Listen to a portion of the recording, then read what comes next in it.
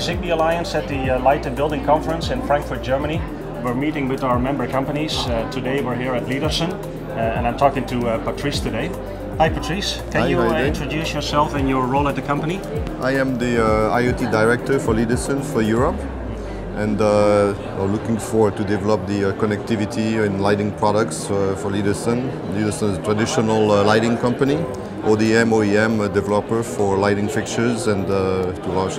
So we're trying to push now give some more value to our customers by adding the connectivity and using various protocol, and Zigbee of course is one of the major players in the field.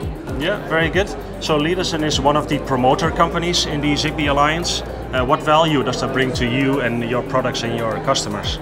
Well, since we are mostly commercial, industrial lighting, on that level, Zigbee is the preferred protocol for these customers, and all the fixtures, like commercial lighting fixtures, and we basically develop a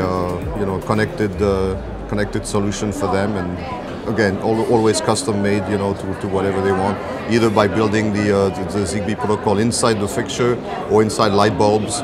We were the first one to have the certified light bulb with Zigbee 3.0 inside. So Patrice, LEEDARSON was one of the first to certify towards Zigbee 3.0. Why did you choose to do that? Yes, well, the idea of the 3.0, yes, that's a big request. Today everybody wants interoperability, so when Zigbee moved to 3.0 it was a big push in that direction, and Zigbee became more prominent in the world of the interoperability protocols. The Zigbee Alliance is a global organization. You are based in China. What is the value of being part of a global alliance to you and your customers? Well, that's also the reason. LEEDARSON basically all over the world. We have a subsidiary today in the US. We have a subsidiary in Europe. So of course, with Zigbee Alliance, with Zigbee, we're able to connect all the customers worldwide with a single protocol.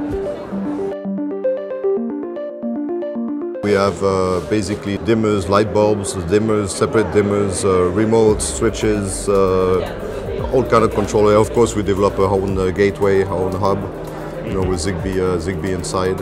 So it's a very wide range. All the sensors, motion sensors, door window sensors, lighting sensors, the lighting level, daylight harvesting, which is a combination of motion and lighting sensors.